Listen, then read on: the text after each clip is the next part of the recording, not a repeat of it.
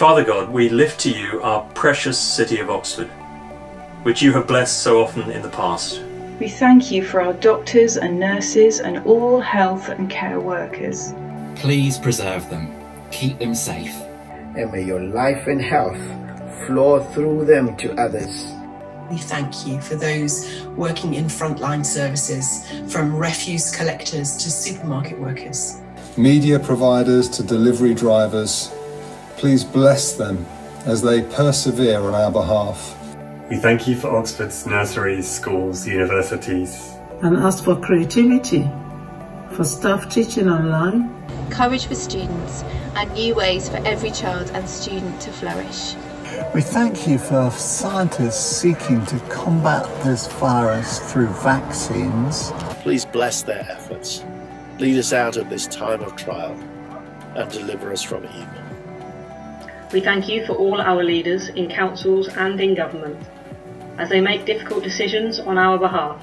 May your spirit of wisdom lead them in taking resourceful and compassionate action.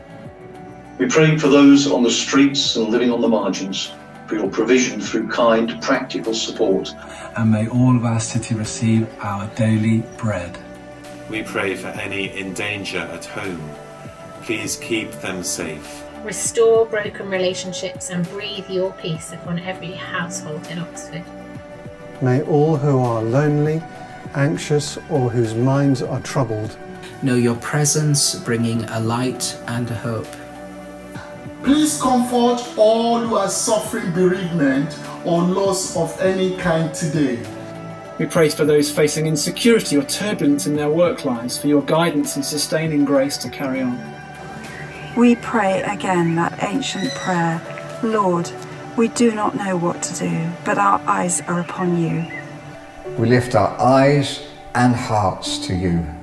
Please lead us in good ways and your ancient paths. As Oxford University bears the motto, "The Lord is my light." May we know your light, and may we carry that light to others.